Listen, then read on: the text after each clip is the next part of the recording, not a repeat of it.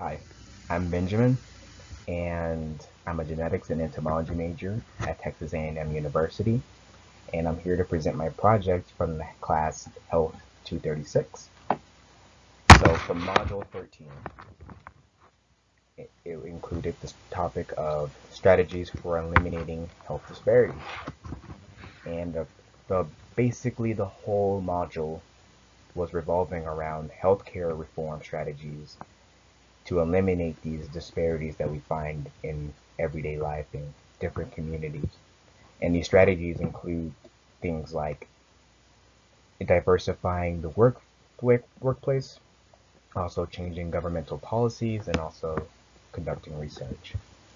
And so the most fascinating topic I found was the Healthy People Initiative. Now, this is an initiative that provides science-based national goals and objectives with 10-year targets that are aimed at health promotion nationally and also disease prevention.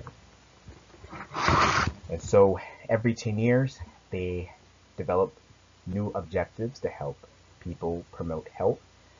And so the first trial was ran in 1990, and that was called the Healthy People 2000.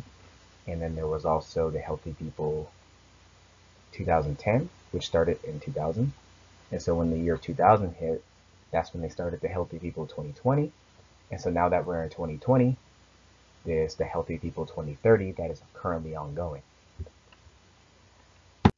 And going further into the Healthy People reports, I saw that their objectives usually were tied to substance abuse, family planning, mental and health disorders, cancers, STDs, etc. And these are just common things that people go through in their lives, or they know someone who's experienced some of these things. And the Healthy People Initiative, if their objectives are met periodically over the 10-year periods, can benefit and surely help improve a lot of people's lives. And I found that the Healthy People 2020 included genomics. And that was not found in the Healthy People 2010, and it was not found in Healthy People 2000. So Healthy People 2020, they started to include genomics, and that's very, very interesting.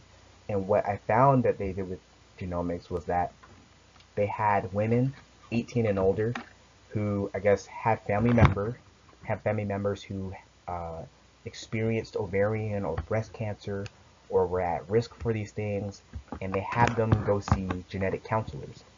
And these genetic counselors were to tell them if they were at risk for these different cancers, and they were already, and from the results, they reached their objectives.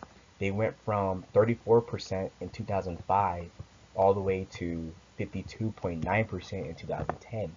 And that was a huge jump in the amount of women that were going to get genetic counseling. This made me ask the question, how much of a role does genetics play in health disparities? I wonder this because there are many genes in the human genome, some of which we know the function of, some of which we don't know the function of. And that just leaves a whole enigma that needs to be, I guess, elucidated through research.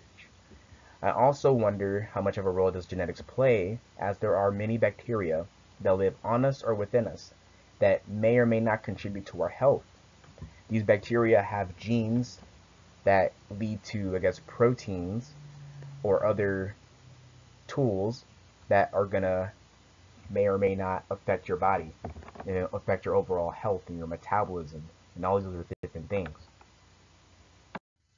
And so after reviewing literature, I saw that genomics plays a role in 9 of the 10 leading causes of death, which include heart disease, cancer, stroke, diabetes, Alzheimer's.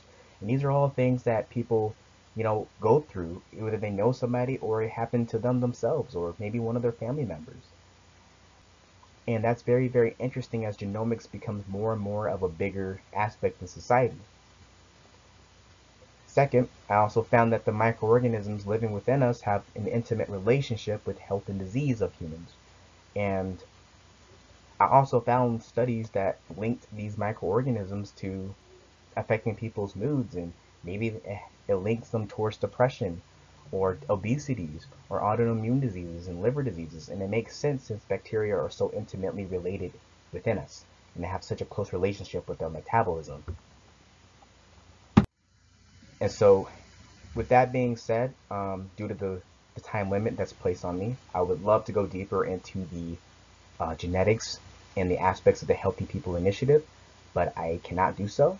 But I can drop a second video if I get enough likes on this video. So thank you for your time, and with that being said, please support the Healthy People Initiative, as their cause and their job in society is obviously doing really well. And so thank you for your time. Thank you for listening. Bye. Before signing off, I would like to show my sources that I use for this presentation, and they're mostly from the CDC and also the Healthy People Initiative. Thank you.